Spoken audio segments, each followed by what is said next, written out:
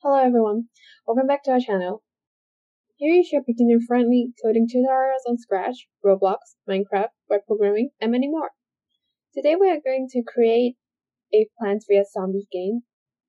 So this is the game for the Scratch Plants vs Zombies game. So when I click the green flag button, when I press the up and down console and then press the space key bar, it will kill the zombie, right, like that. And then there's another plant. And when I click 2, it will kind of kills the zombie as well.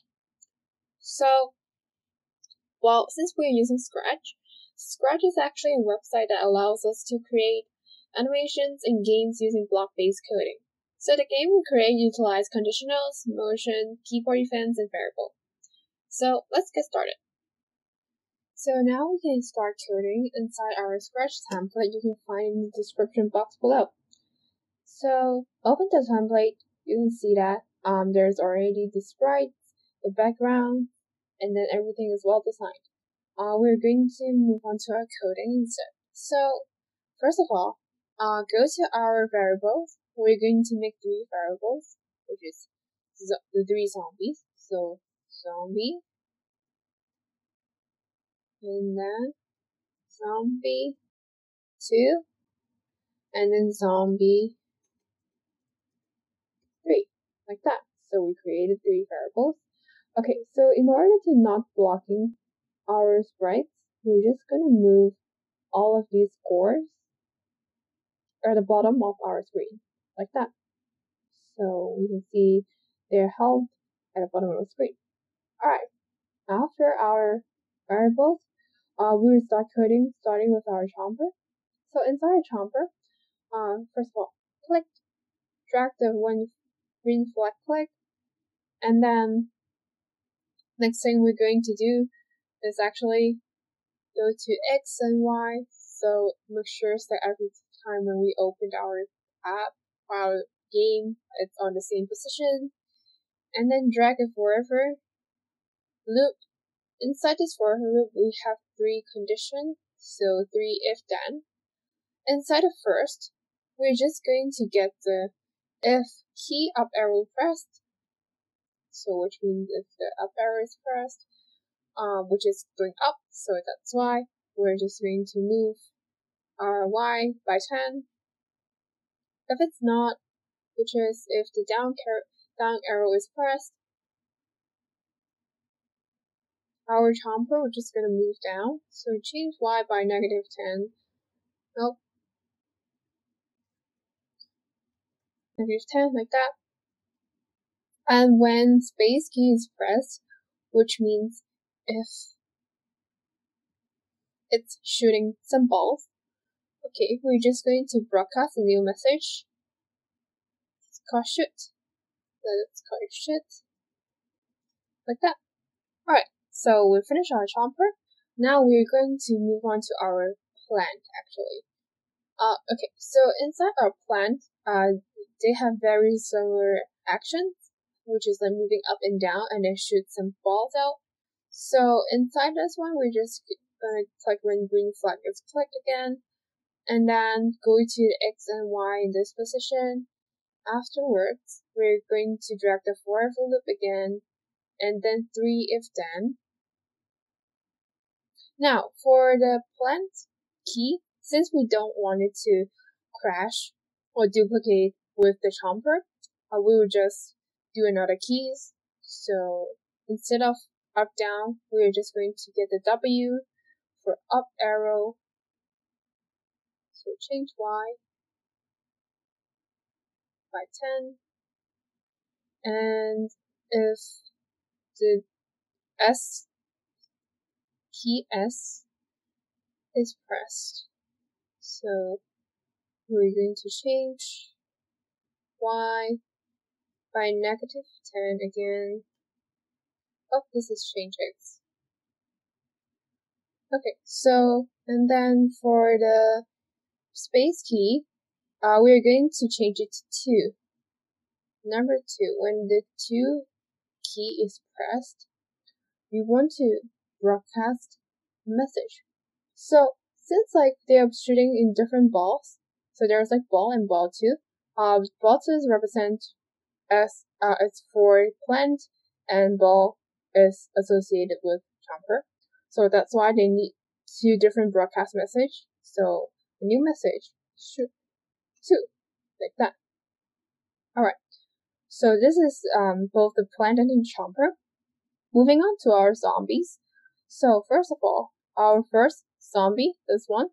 So we're going to drag the when green flag is clicked, and then we wanted to start at this position. They started at, so go to X and Y, like that. Oh, don't remember to show the zombie first. So like that. And then Y. So for Y, we can actually pick some random integers for that. So it's just gonna pop up in a different position. So from a range from 140 to negative 140 to 140. And then drag the forever loop again. Now, we want our zombie to always point in direction negative 90, and then move towards the left side, and wait for a couple seconds. So actually I have less than 1 second. So pointing direction negative 90. So on their left side, and then move from a random, let's say 2 to 5 steps. 2 to 5. So afterwards, wait for 0.8 seconds. And then this is how the zombie walk. The other code we have to get is when green flag is clicked, is when they hit the ball. So when green flag is clicked, first of all, we're going to set our score of zombie to 100 first, so which is the health, that's maximum health. And we're gonna do another forever loop. Inside this forever loop, we have 3 if statements again. So drag 3 if then out, put inside the forever loop. So the first one is actually when it's touching either of the balls. So we're going to get the OR. So the first thing, touching. So the first one is actually touching the ball, and then the second one's touching the ball too, like that. So it's touching the ball too. Okay, so we're going to change our zombie's health by negative 100, so it will become 0. So obviously, the next if statement, it was just gonna be if zombie, which is the index of that, equals to 0. First of all, well, it died, basically. So we're going to hide our zombie. Afterwards, wait for a second. And then after waiting a second, it will respond to the original location, which is like the start of the line. So go to X and Y. X would be not 193. Y would be a pick of random in between, well, negative 140 to 140. Like that. Afterwards, we're going to click the show. So it shows up again, and we're going to let it set its health back to 100. So a new zombie is reborn. Afterwards. Okay, so there's one more thing. For losing the game. Is when it touched the chomper. So when it touched this chomper, we're gonna stop everything. So stop our script inside. Yes. So stop the script, and this is how we lose the game. So basically this is like the code for the zombie. There are actually for the zombie 2 and zombie 3, they have very similar code as the first zombie. So I'm just going to copy and paste for the codes. So for our second zombie, well, basically it's just like pretty similar to our first zombie. So there's only a couple things that we want to change for our second zombie. So for our second zombie, instead of like, it's like that, we're going to change it to 193, and then from a random height from negative 100 to 100. So the range is like slightly smaller. And then this step is just going to be a little bit faster since like the range is smaller, so we don't have to move in a larger range. So it's just going to be moving a little bit faster. So, and then the next thing we're going to do in this code, we're just going to set our zombie 2 since this is the zombie 2. Okay, we're changing everything into every single variable into zombie 2, as well as like the score of that. So drag it out, zombie 2 equals to 0, like that. So basically that's it for our second zombie. And change it to 100, descript, yes. So, okay, I'm going to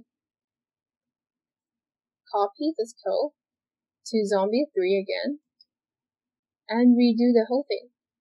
So for zombie 3, we want our x and y like that, and then the range is slightly larger when they start their game. So negative 120 to 120, like that.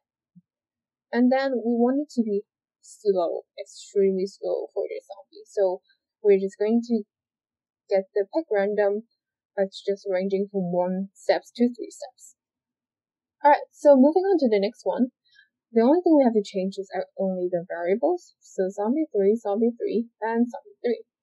And delete the zombie 2, put the zombie 3 inside, wait 1 second, and we want to do the negative 120 and 120 again. So that's it for our zombies. Okay, so moving on to our last code, which is the balls. They both have similar codes again, so let's code for the first ball. Okay, drag out the when green flag is clicked, and then we're going to hide our ball first. The next thing is it gonna shows up when we press either the space key bar or the key 2. So inside our ball, this ball only shows up when we press this space key bar, since it's like associated with the chomper only. So when I receive shit, this is a message for chomper. So the next thing we're going to do after is press the space bar. We're gonna show our ball, and then we're gonna click go to chomper. So this one, and then pointing direction 90, so it's moving towards the right, and repeat until loop here. So in this repeat until, we have 4 conditions for this. So 4 of them will be, well, we're just going to put the or inside the or inside the or. So there are 4 conditions. So the first condition is when it's touching the first zombie, or if it's touching second zombie, or if it's touching the third zombie, or if it's touching the edge. So there's a stopping point for our ball. If it's not touching either of these,